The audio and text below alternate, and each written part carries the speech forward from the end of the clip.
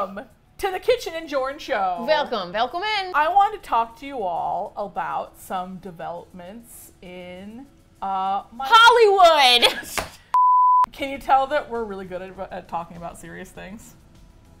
Yeah. The best. We're the best around, and we're gonna talk about your pronouns.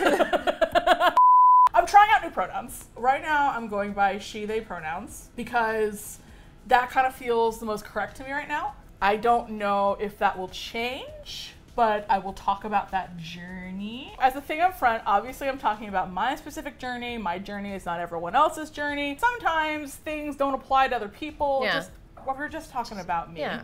I'm a little nervous to talk about this because I know that like, whenever we talk about gender stuff, I know that like the usual bad actors are gonna be like, it's my time to get attention. I'm just gonna say from the beginning, be respectful, but there are gonna be people in the comments who are gonna be acting up. And like, honestly, I don't really care what you say to them. Just don't be an asshole. Don't be transphobic. And like, we are gonna be moderating comments hard, and our community also holds people accountable. So I think this started, honestly, it started back when Brie came out to me as trans. Yeah. In like May of 2020. And I don't know if this is like true, but anecdotally I've heard that the spouses of people who transition sometimes tend to take a look at their gender. It's not contagious. No. It Just to be clear, it means that like because we're talking about it a lot, I'm thinking about it in relation to myself. Yeah. Which is like, you know, a natural way that people like evolve. And I remember actually the first time I brought it up to you. I think what you said was if you're having questions about it, it's worth investigating. Yeah, I think that's true. Like if you're thinking about your own gender, you're thinking about how you identify, you don't have to feel like it's a scary thing. You can really just be like, I'm gathering information. I'm just gathering some information about me. I don't think you were very surprised. No. I was not very surprised. We spend so much time together, and it's just like... And we have for years. Yeah, and we're like both very fruity, so I was like, I am not surprised that there's some gender questions happening. So I think like one thing that's kind of always sort of stood in my way of being like, of thinking about my gender is like, I'm a fat person. And when you're a fat person, generally you're allowed to be like one thing, and that's fat. So like everything else has to be perfect. Because like I'm a fat person, I definitely was like, I have to perform femininity. And like, I also like, I liked it too, but it was also like, if I go on camera or if I'm doing something, if I'm taking photos, like I have to do just the whole thing. Because whenever something was wrong about my face or appearance, someone would always have something to say about it. Yeah. Like someone would always be like, her hair looks bad, or like her hair's super frizzy or too long, or like you can see her bra. I definitely engaged in like just full high femness for a while because I thought it protected me. And like I also like it, but I don't. It's like a chicken or the egg thing. Like maybe I like it because it's you're where used I feel to it. safe. You've been doing it. Yeah, it is like a safe space for you. And you also might just like it, but you also would have maybe explored other looks, other ways of presenting if you had felt like it would have been safe for you to do that. Yeah. Now I know there are people who don't identify as cisgender, who are not necessarily androgynous or masculine. There are they/thems who are femmes. Gender is very complicated and nuanced, so we're obviously just talking about me. How I felt my gender presentation would just best be expressed. But anyway, for me, like femininity was definitely something that I very much hid behind, and I tried to perform as best as I could because it kept me safe. Yeah. And not only did it keep me safe, it also gave me opportunities. I know it seems like we just kind of show up and like make videos and like we don't think about them or plan them out, but like there's a lot that goes into making videos, and there's a lot that goes into having a video career. How well do people like you? How much do you relate to them? How much are you aspirational to them? Yeah. And those are all things that like presenting femme I felt better afforded me. And I even remember there were times when like we would be talking about fashion or things like that, or like it would come up where I'd be like, have you ever thought like trying to dress a little bit more masked? You gave me an answer that made me think it wasn't that like you didn't think it, you weren't interested in it. It was more just like, you're like, what's the point? Like it felt like the option of exploring like other gender presentations wasn't there for you. I definitely manufactured a version of myself that was true, but it was not like the whole truth. It was definitely like a very polished version of the truth. And it was exhausting, honestly. If I didn't have to look camera ready, or my idea of what camera ready is, I would make videos every day. If I never worried about what I looked like on camera, my God, you would see my stupid face constantly. And you do, so like, think about that. The pandemic kind of allowed us to spend a lot of time inside with our thoughts. I wasn't doing like full dress every day. I wasn't like full regalia. It was like I could do from like here up, or like most days like not even that. Yeah, wear what you wanted. I've shot videos for this channel like in pajamas. I sort of realized that like I felt more comfortable and I felt like a little bit more free. And I also just felt more like myself. So fast forward to when things start opening back up and I start wearing like big dresses again, like full regalia, and like that it feels weird. It feels wrong. I realized that kind of during the pandemic, I'd gotten used to like honestly dressing more like this. Yeah. This is why I wouldn't usually not wear anything like this on camera. Like, this is what I wear when I'm like just cool shirt, like shorts, hanging out at the house, or like going to a baseball game, or like whatever. This is like, you know, just sports. I would never wear a sports bra on camera. Yeah. I always wear push-up bras. That's why my boobs look so good, because and they do look pretty good. Yeah. I mean, they look good right now. I know it seems weird for me to be like, I would never dress on camera like this, but like, you wouldn't have. I really wouldn't, and when there are some videos where I am dressed like this and I hate watching them. So like it doesn't seem like a big deal to you, but it is kind of a big deal to me. Yeah. Because being femme, I feel like it's protected me, and voluntarily relinquishing that protection some of the time, a little bit, is scary. Because I mean, I'm filming this right now and I feel good, but I might look at the cut later and be like, ah! Oh, I'm sure. I'm gonna look at this cut later and be like, why did I make this video?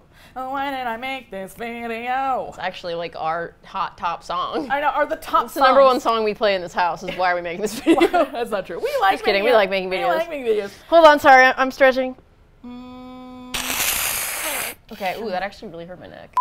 So I'm trying out new pronouns. My pronouns are she, they. Yeah. They might change. Do you have a preference for she or they? I think I kind of want to hear both right now. The reason why I'm kind of like she, they is because like there are times where I feel more feminine and there are times when I feel much less feminine.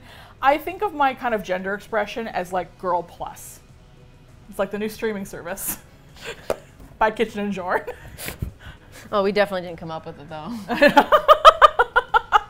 Maybe that's like not a good way of looking at gender. I don't know. It's the way I currently look at my gender, that it's like I just kind of encompass a lot of things. Yeah. I would like she and they to be used interchangeably. If for some reason you really can't do it and you need to just pick one, don't pick she, her. pick they, them. Would it be accurate to refer to you as like a non-binary person? I don't know. Yet. There are days where I'll dress more feminine and it'll be like, oh, I'm obviously a girl. This is not a thing. And then there are days where I'll dress more like this and I'll be like, come on. When people say that I'm an attractive person, I'm like, no, I'm not. I don't know what you're talking about. But like when I am a little bit more masked, I kind of get it more, if that makes sense. Is that weird? No, I don't think it's weird. I think our ability to like also like respond to the way other people perceives us hinges a lot on our own perception of ourselves. One thing that I think like recently that kind of inspired me style-wise is there's a show on Hulu called Reservation Dogs, and there's a character named Willie Jack. And the first time I saw Willie Jack, I was like, oh, that's me. She's coded as like more masculine presenting. She's coded as more masculine presenting. She wears a lot of flannels, a lot of darker colors. But she still has like long hair. Yeah. I've lived in the world of describing myself as femme for so long. I can describe like femme styles like that, but I don't really know how to be like, I'm just like, she wears pants.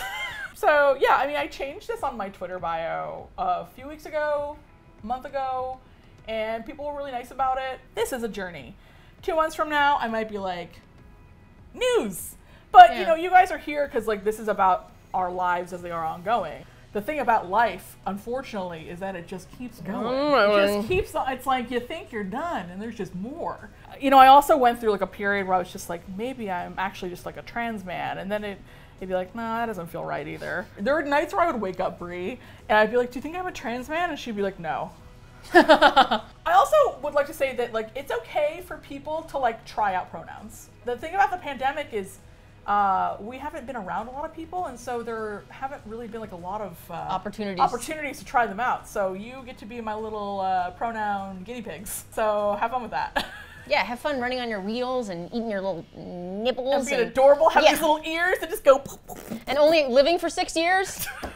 I feel like I'm letting go of something that I don't enjoy all the time because I don't feel like I need it to protect me anymore. That is to say, on this channel, you'll probably still see lots of videos where I'm like, yeah, I'm a full regalia, here's my makeup, and my hair is big. Like, you'll probably still see videos like that because, like, just because I was comfortable doing this one time doesn't mean, like, I'm not gonna be able to, like, flip a switch.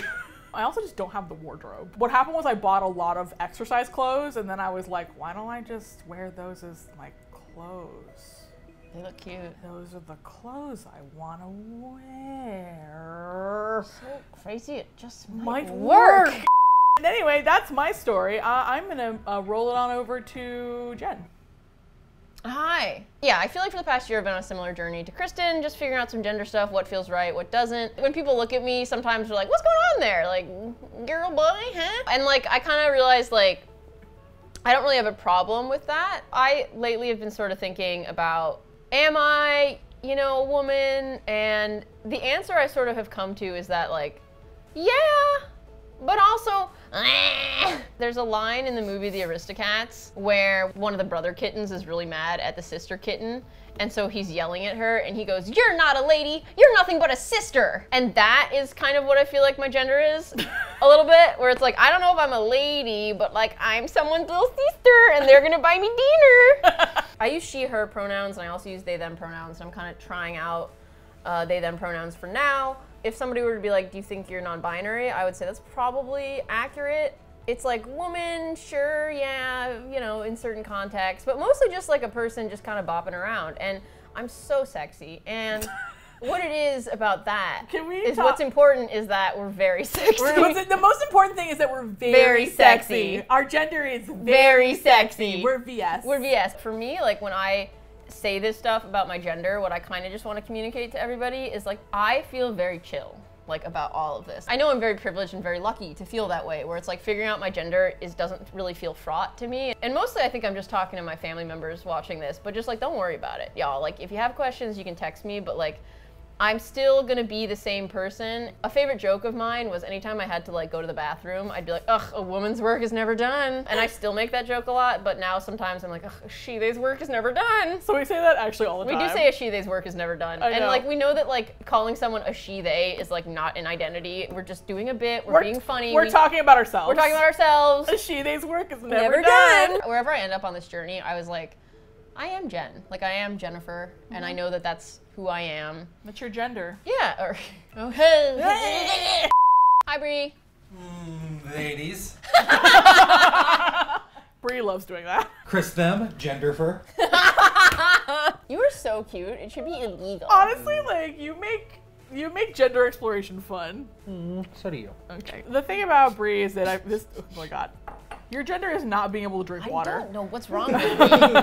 I wanted to like bring in Bree because Bree I feel like is sort of the catalyst to this. I've been hearing a lot about it. What are your insights on my gender? I think that to a degree you kind of talked yourself into being a power femme, and while there is definitely a femme side to you, there's also a side that enjoys dressing like the icebox from Little Giants. I think that like giving yourself the room to explore how you want to define yourself rather than feeling like a definition has been forced upon you. I think that's really smart. good and important. Thank you. So anyway, eat turfs. We will kick your in Nintendo. Fortnite. I will send horrible vibes out into the world. I will think really mean thoughts. I'll your mom. Consensually. Consensually. I will seduce your mother. I will seduce your mother, and then you'll find out about it at your parents' anniversary party. Yeah. Your other siblings call Jen Dad now. Now you gotta deal with me at holidays, and I eat a lot of ham. Thanks everybody for listening to us. Don't be Yeah, respect our pronouns, please. Respect everyone's pronouns. Be nice in the comments. Don't be a turf. Yeah, anyway. We're so sexy. We're so sexy. Bye. What sexy things do you want to see us do next? I mean, wait. Hey guys, so obviously this is a little PS of Kristin and Mai's pronoun video. We wanted to add this on because we wanted to do a little shout out to our friend Lee. If some of you have been following us for a while, or if you used to follow BuzzFeed, BuzzFeed used to have a series called Queer Prom. Lee was one of the young people featured on that series, and now he's currently raising funds for his top surgery. The link is in our description box. It's also right here on the screen. Very cool, very cool. Please, please, please, if you have the funds, please check out the link. Please give him a donation. It would be, honestly, just like, it would be a nice thing to do. So please donate to our friend. This is really important to us. That's why we're putting it in our video. Yeah, and thanks everybody. Thanks for watching. Yeah, we love you all. Bye! Bye!